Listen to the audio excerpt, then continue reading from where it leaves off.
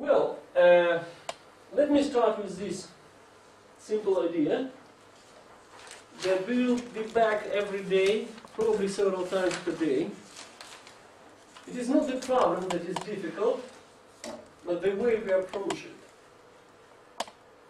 In fact, when we face with the problems, when we say, okay, I have a problem, let us see what we are talking about and why we are saying, okay, I have a problem. Where is from problem?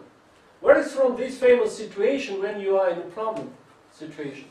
In fact, it's tightly linked with your vision about future, or vision of your boss about future, or what you imagine even unconsciously about future.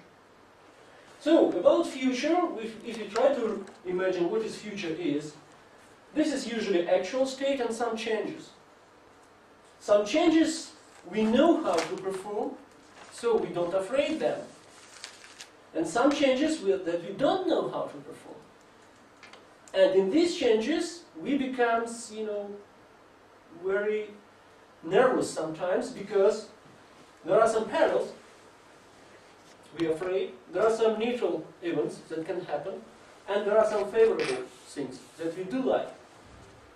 So, our problems usually arrive as a necessity in changes, but we don't know how to manage the changes. So we say we have problems. It doesn't matter, is it about engineering system, is it about education, what do you think about?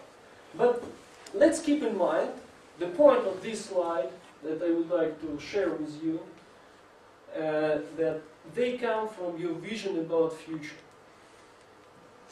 that you accept, consciously or unconsciously. Why did you come here? Okay, why you are here? You shared with Alexander. And all your objectives that now we have permanently installed here, they appear from certain vision about future. From your experience, you have some ideas about future. So you said, okay, in order to manage these changes, I have to get something, I have to learn something, and so on and so on.